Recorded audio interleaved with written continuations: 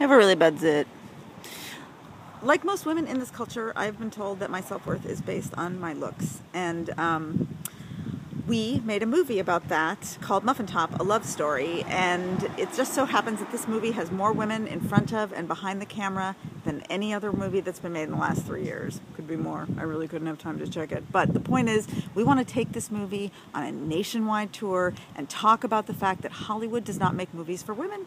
Only 6% of Hollywood movies have an equal voice given to women, and we want to change that. According to the Gina Davis Institute for Gender and Media, Thelma's pissed, and so am I.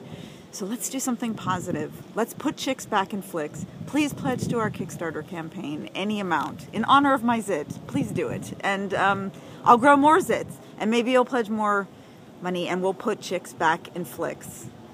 Let's show them that women are powerful. Let's show them that women deserve to have their stories told. Please join us, won't you?